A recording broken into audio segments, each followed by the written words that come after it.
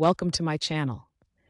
Today I'm excited to share my thoughts on the Care Science Waterproof Kinesiology tape, which comes with 40 pre-cut strips and is infused with copper.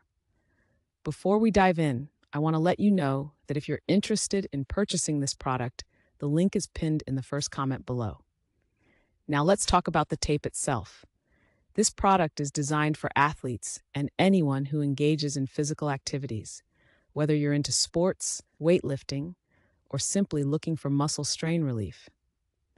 The first thing that caught my attention was the convenience of having pre-cut strips. No more fumbling around with scissors or trying to measure out the right length. Each strip is ready to go, which makes application quick and easy. One of the standout features of this kinesiology tape is its waterproof quality. Whether you're sweating it out at the gym or caught in the rain, this tape holds strong. I tested it during a few workouts, and I was impressed with how well it stayed in place. It didn't peel off or lose its stickiness, which is a common issue with many other tapes on the market. The copper infusion is another interesting aspect. While the science behind copper's benefits is still debated, many users report feeling improved support and reduced inflammation. Personally, I found that the tape provided a nice level of compression, which helped with my muscle recovery after intense workouts. In terms of comfort, the elastic material allows for a full range of motion.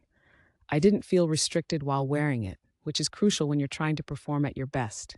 It's also gentle on the skin, so I didn't experience any irritation, even after wearing it for extended periods.